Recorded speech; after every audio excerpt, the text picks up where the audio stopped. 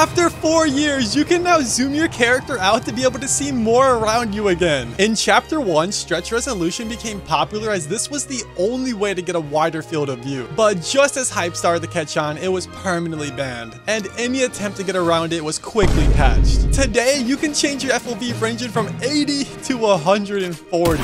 But 140 is insane and no one would play this unless you're wearing binoculars. 110 is much better. Currently, it's limited to creative 1v1s, but will soon be implemented in all future maps. If you want this in normal matches, subscribe.